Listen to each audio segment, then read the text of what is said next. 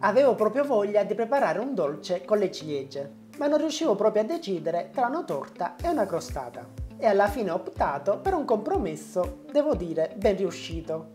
Una torta crostata allo yogurt con ciliegie. Sarebbe una crostata con dentro una soffice torta allo yogurt farcita di ciliegie. Ma adesso allacciate i grembiuli che iniziamo subito a prepararla. Pronto e servito. Come prima cosa andiamo a preparare la pasta frolla che ci servirà come base della nostra torta. In una ciotola inseriamo la farina, il burro e lo zucchero. E iniziamo a lavorare il tutto con le mani, fino ad ottenere un composto dalla consistenza sabbiosa.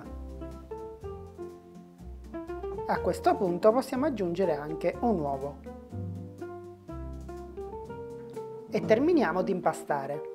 Dobbiamo ottenere un panetto liscio e compatto.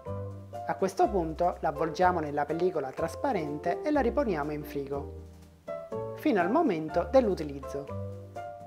Nel frattempo portiamo avanti la preparazione allo yogurt. In una ciotola inseriamo i tuorli e lo zucchero.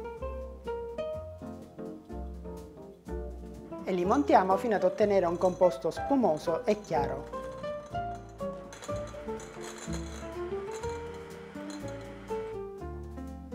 Aggiungiamo ora lo yogurt greco,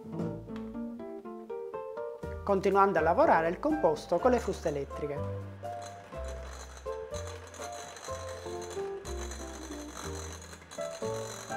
Setacciamo ora l'amido di mais e il lievito per dolci all'interno della ciotola e continuiamo a mescolare il tutto fino ad ottenere un composto liscio.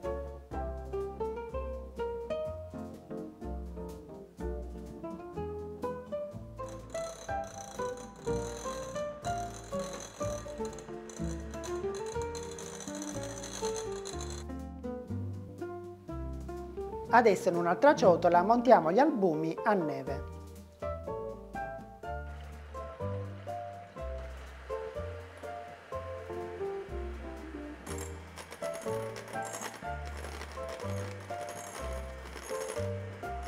Incorporiamo ora gli albumi appena montati all'interno del composto, avendo cura di mescolare con una spatola dal basso verso l'alto.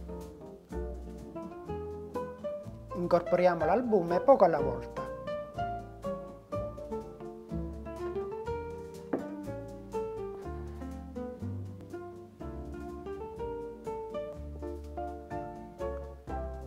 Ora che il composto ha incorporato tutto l'albume, possiamo metterlo da parte e riprendiamo di nuovo la pasta frolla.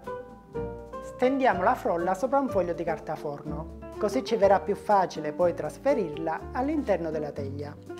Cerchiamo di dare una forma circolare. Ora dobbiamo ricavare un disco di pasta dello stesso diametro della teglia.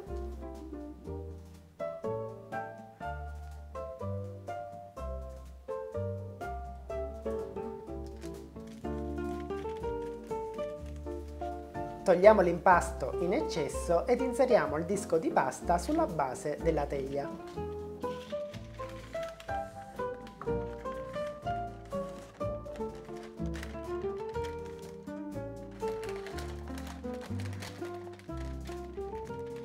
Con la frolla che ci è rimasta andiamo a ricavarci un bordino per la nostra torta.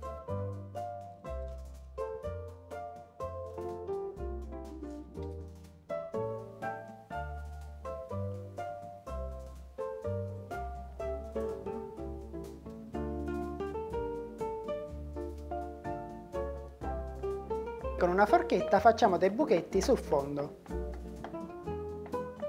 Infine versiamo il composto allo yogurt all'interno della tortiera.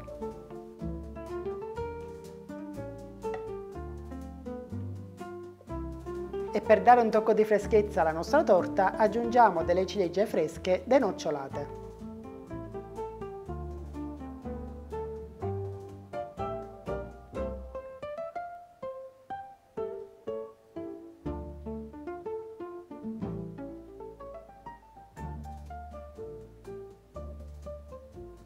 E adesso siamo pronti per infornare con forno statico 180 gradi per circa 45-50 minuti. Una volta sfornata la lasciamo raffreddare. La tiriamo fuori dalla teglia e diamo una spolverata di zucchero a velo. E adesso la nostra torta allo yogurt greco e ciliegie è pronta per essere gustata. Pronto e servito! Pronto e servito, una ricetta facile e veloce.